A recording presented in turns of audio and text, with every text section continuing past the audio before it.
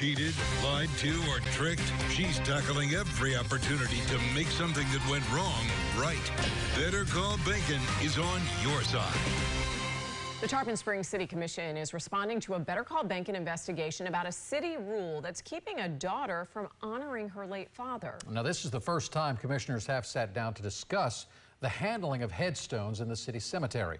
Shannon Bacon joining us now with details. One commissioner made two proposals, one to help this family and one to change the rules so no other family has to go through this. Tarpon Springs city-owned Cicadia Cemetery is full of beautiful headstones. Margie Bridges has been fighting since May to add one for her father, William Bridges, a World War II veteran.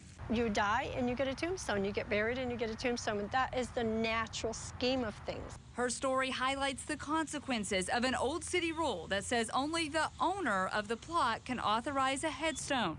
And if that owner passes away without a will, loved ones like Margie have to get a court order to get a headstone. The reasoning? Some fear the city could be sued if family members disagree over the wording on the headstone.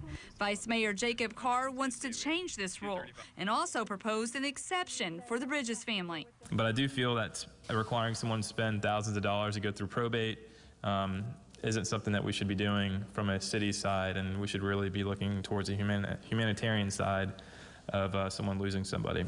My Better Call Bacon report caught the attention of several residents. But you'd never have to be mean to people about this kind of stuff. And that's what I think the family and the reporter were upset about. The cold-hearted nature of the way the city of Tarpon Springs was treating them. It's just plain disrespectful.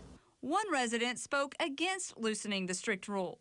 Are we going to get sued if we do this? What's going to happen? You need to stick to your rules and regulations.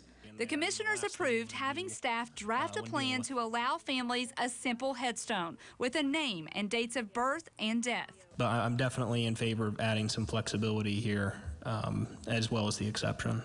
But two were hesitant. Correcting one thing that may appear wrong, that may appear to be a wrong, is going to create other wrongs, that unintended consequences, if you will. Commissioner Carr also proposed an exemption that would allow the Bridges family to immediately place a headstone on the grave. That motion failed, though, with 2 of the 4 commissioners voting no.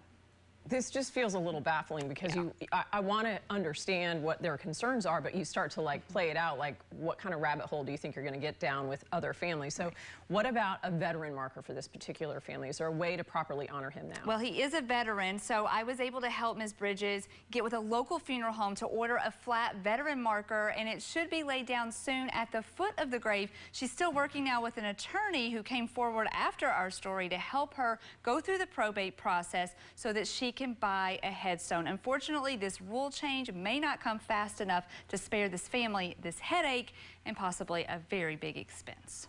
It's pretty maddening, so I hope you stay on it. Thank you, Shannon.